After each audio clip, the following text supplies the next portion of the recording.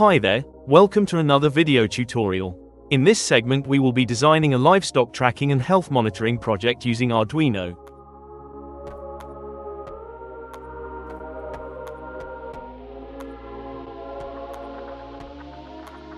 This project uses long-range, LoRa, communication to send measured health parameters like body temperature, humidity, atmospheric temperature. The pulse rate of the farm animal to a farmer is displayed on an LCD screen. This project has two parts, the transmitter part and the receiver part. Both of them communicating through LoRa protocol. The receiver has an LCD screen where it will show all the readings as measured by the transmitter. We will start from scratch, go through the schematic diagram. We will assemble the various components needed for the project design.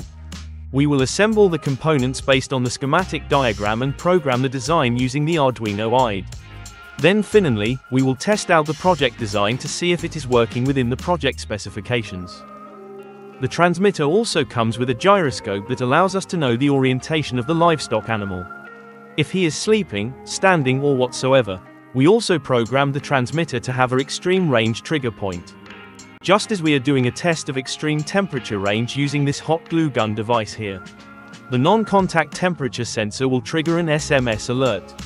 We tested it with this to know how the system will react when there is very high temperature. If the temperature of the livestock animal goes very high, an SMS alert is sent to the farmer that something is wrong. And the farmer can open the text to know the exact location of the livestock since it contains the GPS coordinates of the farm animal.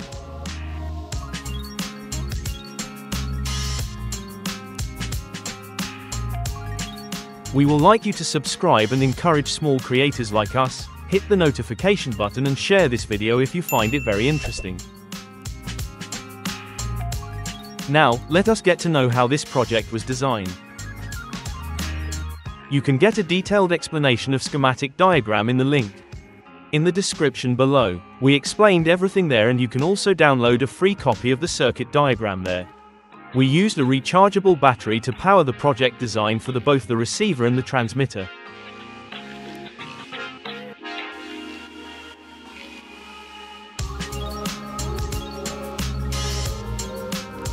Now, let us assemble the components and modules needed to complete this project and solder them together.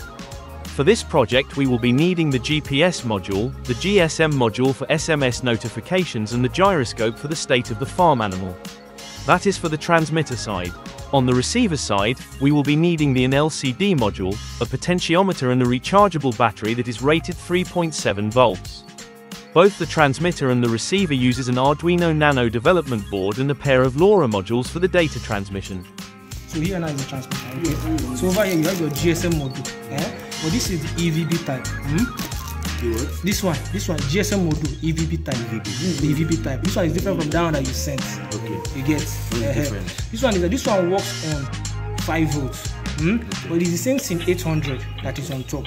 So you can put a 5 volt to this one. This one now is the LoRa.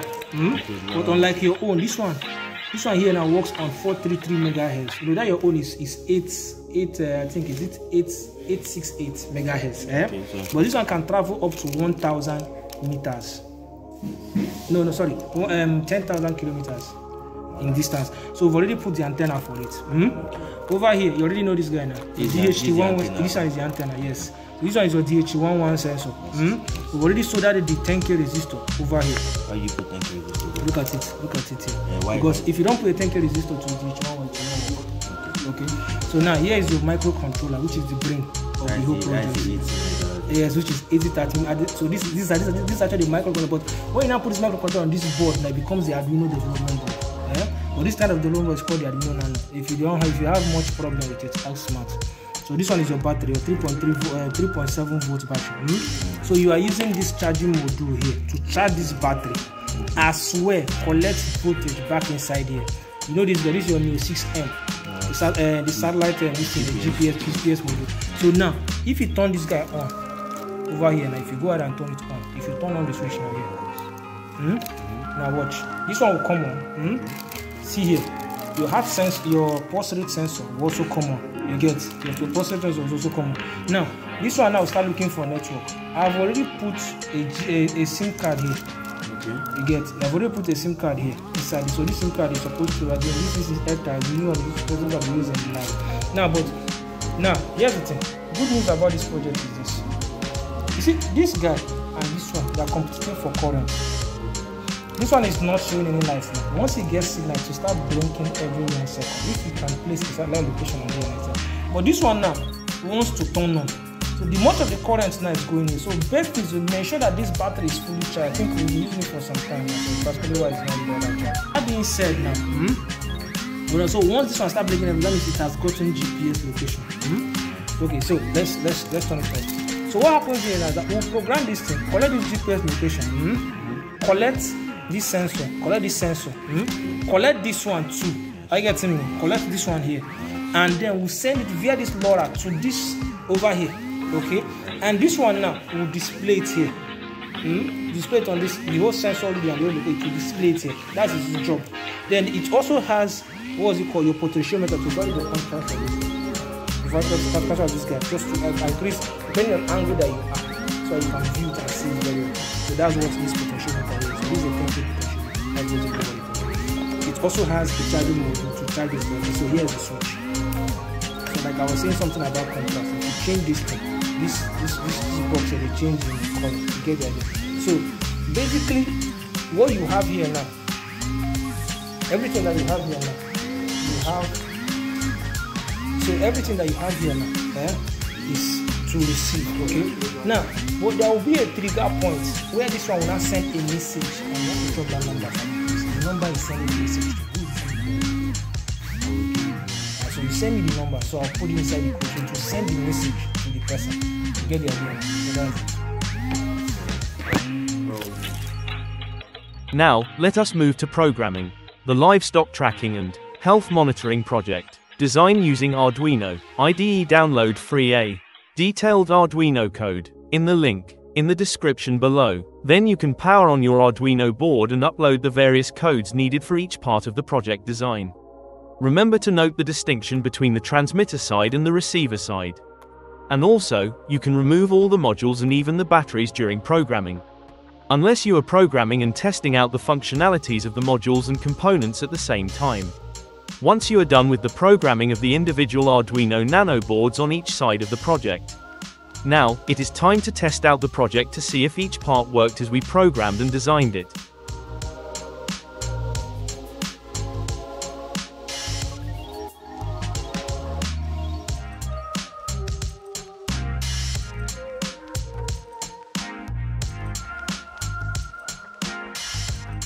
To test for the extreme cases that will trigger an alert or notification system, we used something that can generate heat just like this glue gun here.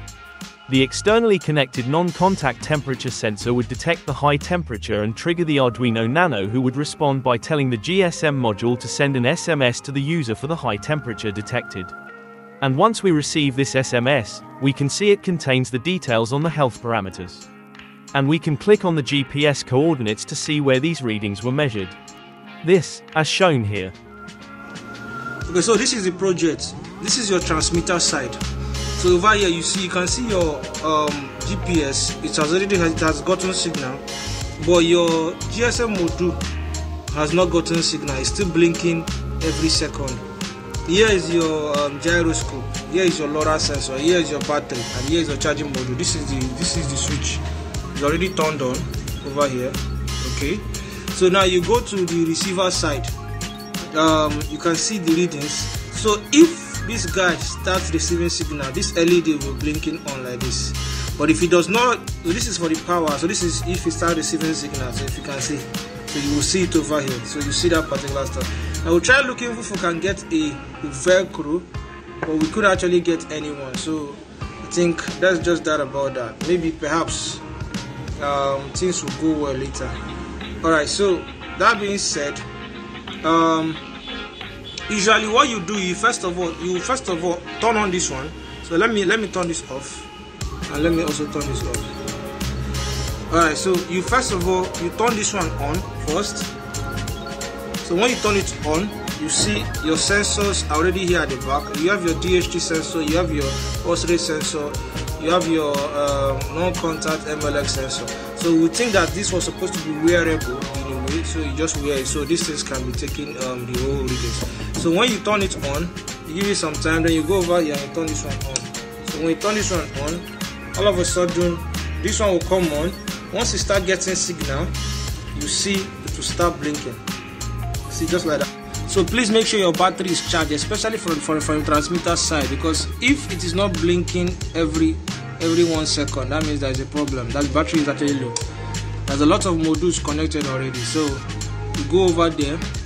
So I've already connected it just to show for the similarity. See, you see now it has actually gotten the signal and it's all there. So that's that about that. Enjoy yourself.